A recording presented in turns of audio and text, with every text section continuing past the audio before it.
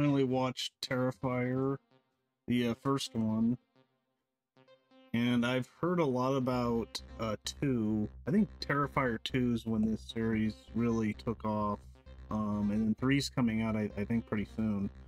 So I watched the first one, and I gotta say, I liked it. It's not incredible. I know the second one's like almost 3 hours long. That seems like way too much, but I'll eventually watch it. But this one is less than an hour and a half. I like the guy who plays Art the Clown. I think he does a really good job. And for this movie's pretty low budget. I don't know what the budget is. Can't be that much, but I have to say, I think they do a pretty good job. Wow. On Wikipedia, it says the budget's 35 to 55,000. That's nuts. That's super cheap. Wow. So let's just say it's 55,000. Pretty incredible, because I actually thought the acting wasn't terrible. I mean, it's not amazing, you know, this isn't Leonardo DiCaprio or something, but for a horror movie, it's not bad. I like the 2 girls that are in it, in their sexy Halloween costumes, and like, I think they're both really good, especially the girl with the dark hair, because she's in it even more. And yeah, I really liked it. It's got great effects. Art the Clown is brutal and twisted. I like the first third of it a lot, because it kind of slow burns it a little bit. And I was kind of surprised by that, because you got Art the Clown. Well, the movie starts off with like a TV set, and this girl's being interviewed about her being attacked by Art the Clown. And then that loops back at the end, but then he kicks the screen, breaks it. Then it cuts to these 2 girls that just got out of like a party or a bar. They're walking down the street in their like sexy Halloween outfits, and they're drunk, and one of them's like, I'm gonna drive, and the other girl's like, no, I'll drive. And then she's like, well, I'm too drunk too, so let's go get some food. And she knows the place to go, so they go to this kind of seedy pizza place. Oh yeah, but before that, she sees Art the Clown walking down the street. He's got this big garbage bag full of stuff. Like, he kind of looks like maybe like a homeless person, but a clown. And then they go to this pizza place, and that's really where the movie kicks off, because they're eating there. Art walks in, sits down, and then starts staring at them and doing these creepy you know, faces. And I really like like, you could still see like the emotion on his face even though he's wearing like heavy makeup, so I liked that. Apparently the director does some of the makeup too, so he's the writer, the director, and he does makeup too. But yeah, it's a pretty good horror movie. I'm kind of like, how can 2 be in like almost 3 hours long? That's like, really? Wow.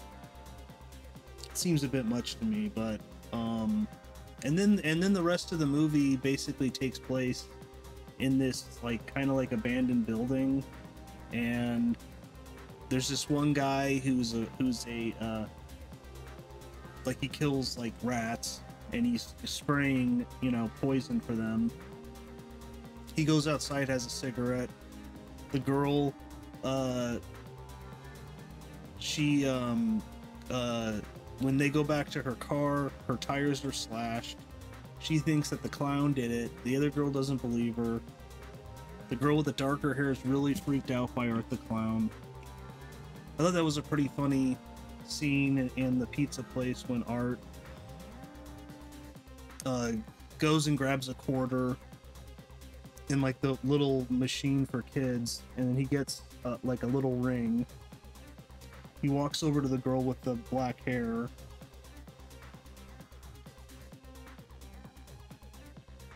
I'm trying to find her name. I think it's Jenna Canal. So yeah, he walks over to her and then puts the ring on her finger and is like proposing to her, and she's like freaked out, and the other girl's like, oh, that's the sweetest thing a guy's done for you all night. So the movie's got a good sense of humor, and then the rest of the movie is pretty much in this building because this guy lets one of the girls in to go use the bathroom.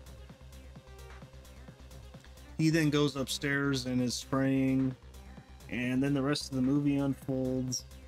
In the basement of the building is this homeless lady named Cat Lady. They call her Cat Lady. Toya Museni. And she's like crazy, and she has this doll that she thinks is like a real child. There's a pretty funny scene later with Art the Clown and the doll, I thought. But yeah, there's definitely some good effects. I like in the end of the movie it says in memory of Wes Craven, George Romero, and Tobe Hooper. There's definitely a scene that somewhat's kind of referencing Silence of the Lambs, I would say, when he's walking around with he cuts off the chest of this lady that he killed, and he's walking around with it on him. Pretty brutal death for Catherine Corcoran, who plays Dawn. Like, if you see the movie, you know what I'm talking about. He pretty much splits her in two. I was like, wow, that's pretty brutal, and, you know, good effects. It's, I think, almost all practical. I can't believe the budget was that small, but apparently it is. David Howard Thornton plays Art the Clown. I guess there's some shorts this is based on. I haven't seen them, and someone else was playing Art the Clown. But yeah, this franchise is blowing up because there's a like a convention called Creep IE Aftermath, I think is what it's called. And I was watching some people's videos of them there, and man, there's this huge line for you know, signatures for people that are in the movie and for Art the Clown. So I would think the third one does pretty good numbers. Okay, Terrifier 3 gets released on October 11th, 2024. This says it made $340,000 on the numbers. Well, I guess that's pretty good considering the budget, which is pretty crazy. But yeah, it pretty much all's in that. It's all in just one location, almost. It's like 80-90% of it's like in one location. I like how Jenna Canal fights back a good amount. She's not just a pushover. And there's a pretty good scene with that. And I also like how she's getting the upper hand on Art, and she's actually beating him. And then Art the Clown just pulls a gun out and shoots her. I mean, for a slasher movie, this is pretty much a slasher movie, because most of the movie he's just using, like, you know, melee weapons. But thought that was a nice twist, something you don't see often. I mean, obviously, it wouldn't fit for something like Michael Myers or Jason, or something like that. It wouldn't fit, you know, because there's this long history of what they do. But I thought that was kind of funny. Maybe kind of a reference to Indiana Jones and the Raiders of the Lost Ark. I don't know, maybe not, but There's definitely some references to Silence of the Lambs. Yeah, I'm probably Texas Chainsaw Massacre. Some of the music kind of reminds me of Carpenter a little bit. So, yeah, I was kind of surprised because I was kind of like, you know, it's a little full of yourself to make a almost 3 hour long horror movie. For number two, which I haven't seen yet, but the first one at least I thought was okay, and I'm surprised the budget was that low. So David Howard Thornton was the sixth person who auditioned for Art the Clown. After Mike Gianelli retired from the role and acting altogether, during the audition he began miming tasting his beheaded victim's blood, but then added salt to improve its flavor. This is what won him the role.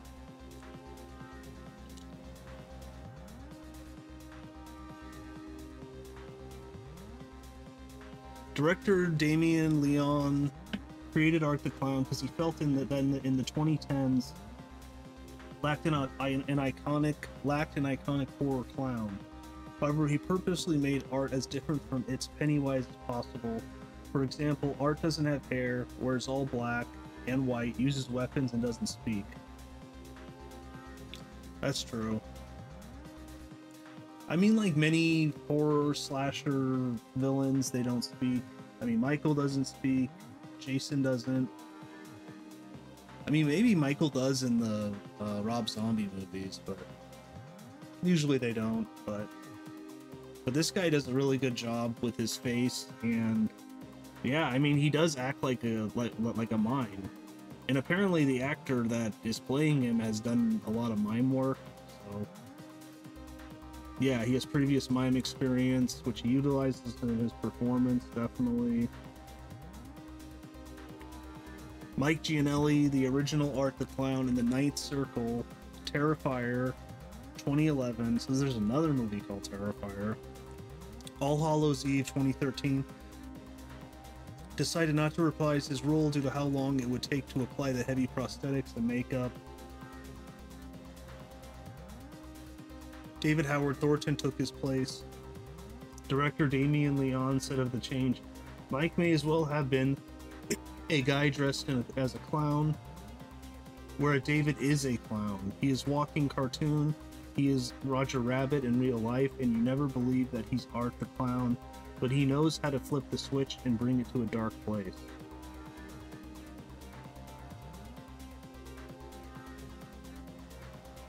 The latex molds for Art the Clown was the same used by Mike Gianelli in All Hallows Eve.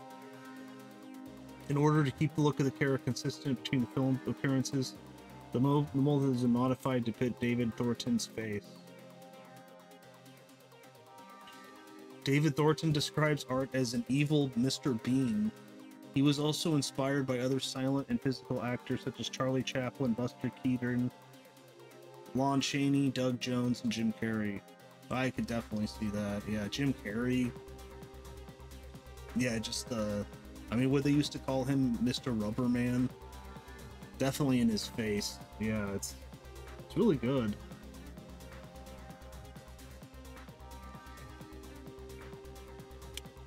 There's a reference to Wes Craven with the horror store.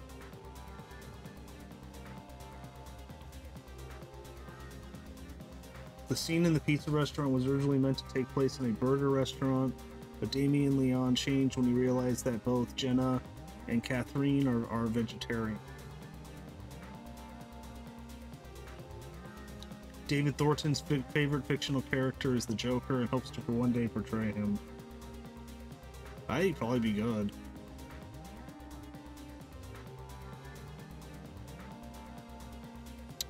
There is a heavily edited version on YouTube which removes the graphic violence and gore as well as the nudity. Well, what's the fun in that? I mean, but yeah, I think it's a solid horror movie. It's not long at all, so if you can check it out, I would. The ending's pretty funny too, with the scene in the morgue And by the way, you can totally tell that isn't a morgue. It looks like it's just some random little tiny basement in someone's like house. I thought that was kind of funny. And they're trying to say like, oh, well, they're gonna install the double doors on Monday. It's like, yeah, right. So you could definitely see the budget there, but you know, whatever. It's like the last 5 minutes of the movie. Oh, Jenna Canal Tara performed all of her own stunts in the film. Oh, nice. But yeah, that's about it. I'll probably try and check out the second one, even though it's that long. I wonder if the third one's gonna be that long. The third one has like a Christmas horror kind of spin to it, so I'm definitely interested because I enjoyed the movie.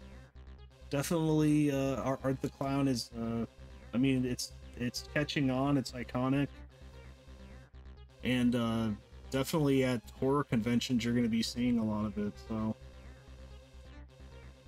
but if you can do me a favor and smash that like button, that'd be great. It really helps the channel. Really appreciate it. But that's about it. Check it out, Terrifier, and I'll see you next time.